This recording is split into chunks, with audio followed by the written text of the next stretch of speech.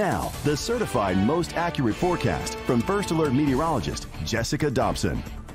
Well, let's get you started with another update on the tropics because we do have multiple areas we are tracking this morning, and one of those being Hurricane Sam, which is a Category 2 storm this morning. We have another update that's going to be rolling in from the National Hurricane Center here shortly, but it has sustained winds of about 110 miles per hour, and it's really expected to strengthen.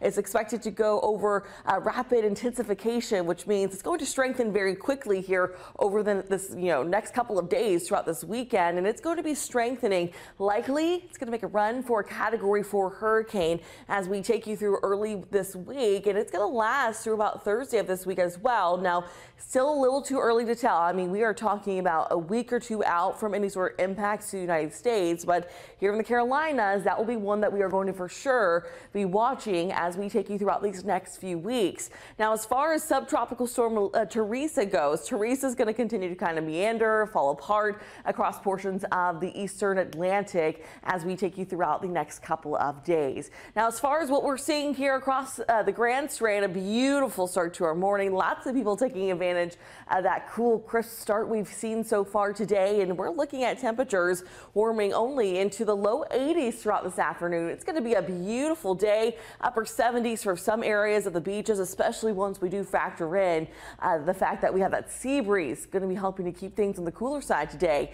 And here's our setup. Right now we have high pressure in place. We saw that cold front work through last week, and that is what's helped to set us up with this beautiful weather. We have this large area of high pressure helping to usher in winds from the north and keep us nice, high and dry as we take you throughout the next couple of days. So as far as tomorrow's forecast goes, we are looking at lots of sunshine once again. Temperatures warming into the upper 70s and low 80s. It's going to be another rinse and repeat day, and there is no shortage of things going on all across the Grand Strand, the PD, so you won't have to worry about the forecast really even throughout most of this week. We do start to creep back into the humid range. Maybe by Tuesday, Wednesday, we start to see temperatures climb back into the middle 80s, but all in all, a really nice looking forecast. This week's looking mostly dry too. It's rain free so far, and hopefully we can keep it that way.